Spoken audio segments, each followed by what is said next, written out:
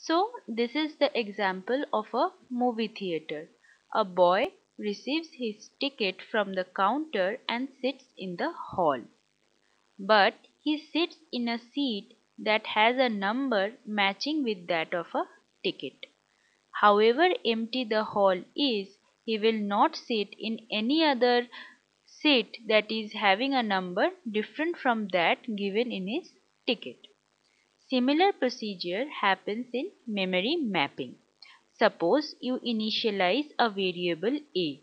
Suppose you write int a equal to 5. The memory management is done by operating system. So it is the duty of the operating system to give a ticket to the variable a. Suppose in the ticket memory location assigned to the variable a by the operating system is say C10, that is a hexadecimal number which indicates the location of memory. So the variable a will reside in the memory location C10. Suppose you declare another variable b and the ticket given to it by the operating system is C12.